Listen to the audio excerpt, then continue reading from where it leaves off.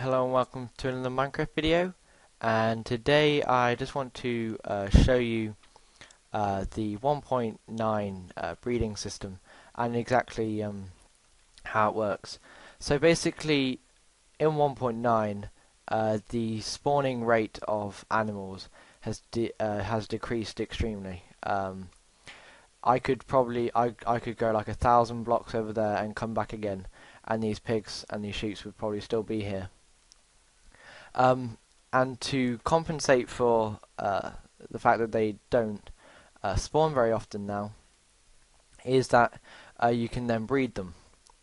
Now, to breed them, what you're going to need is you're going to need two of the animals and some wheat. Now, if I can just get these pigs together, all you have to do is just right-click on one of the pigs. Let's grab myself some more wheat. And then right click on the other, they'll start ramming into each other, supposedly making a new baby, which is here, and they have the giant heads.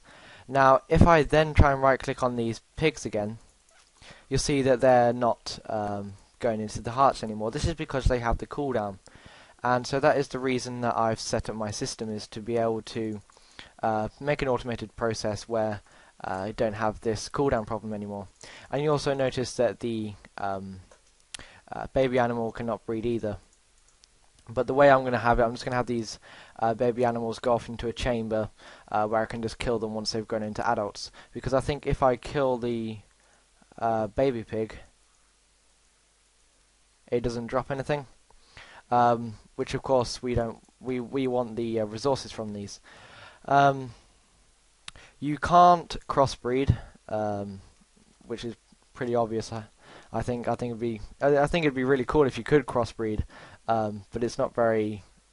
Yeah, I was going to say realistic, but then Minecraft and realistic doesn't really go together.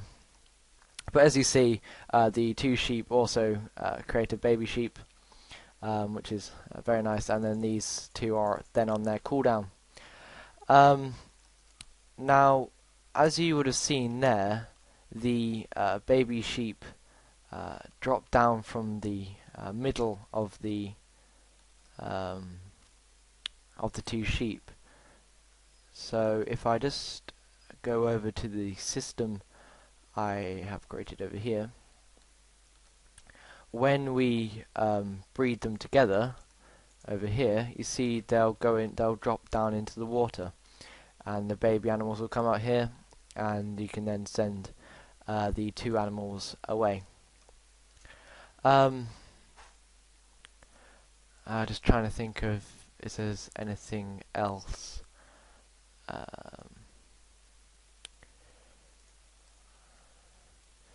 I don't think there's much else involved in the breeding process. But if I do think of something and then I remember it, I'll do a little annotation, or I'll possibly re-record the video. Okay, thank you very much for watching. I hope to see you next time. Bye.